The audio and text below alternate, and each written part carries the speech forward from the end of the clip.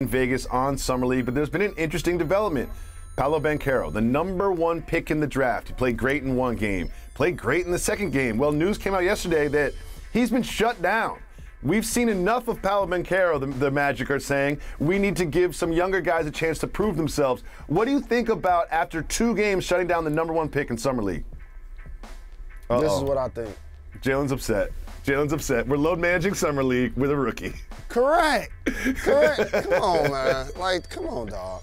Like these games used to be 5 days in a row.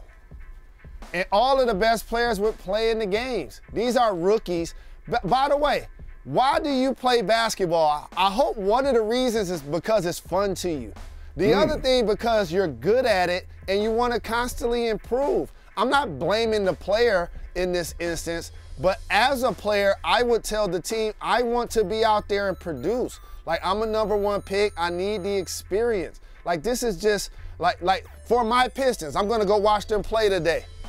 It's unfortunate that Jaden Ivey got injured, right? He came down on a defender's foot and he hurt his ankle, and you want to be cautious there.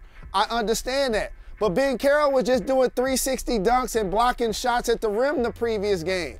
Like, sitting him out doesn't make him a better player when he gets to Orlando. So, again, I don't like it at all. You know I hate load management, but this is why they're coming with the in-season play-in tournament. When you look at the bottom of the ticker and they say the play-in tournament is going to be permanent, this is why. This is why, because you got to get people to invest. Well, I wanted to see the matchup between Banchero and Chet Holmgren. Didn't get a chance to see that, but Chet, again, impressive, 7 for 10 from the field at 10 rebounds, 2 blocks, played only 27 minutes. What do you think about what you've seen so far from Chet Holmgren, the #2 pick? I got a term for you that was used for another player who was a 20-point scorer, but it actually applies for Chet. He's an actual unicorn. Okay. An actual unicorn. and the reason that I'm gonna separate him from Porzingis in this case is elite shot blocker.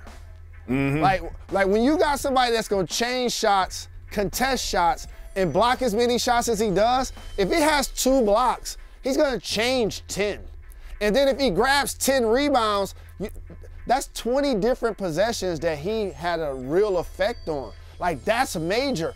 Plus, he got handle, can shoot the 3, and is a lob threat. And by the way, I love the chemistry that him and Giddey are getting. Giddey looks good. You know what I'm saying? Yeah, I love the pace that he plays with at the point. I love how he tries to feed Chet on the inside. Like, they're growing something special. When they add them with SGA, that's going to be something special in OKC for years to come.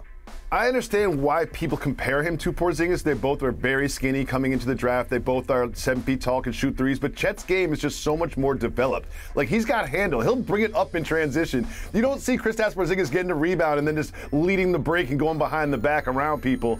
I love Chet Holmgren, especially what I've seen from him in Las Vegas, and I love that he's still playing, unlike Paolo Banchero.